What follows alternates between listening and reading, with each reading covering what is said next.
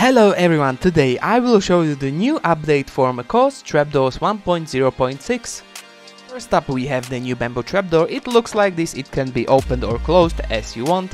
It can be used for decoration purposes, and this is the crafting. You put 6 bamboo pieces and you have a bamboo trapdoor.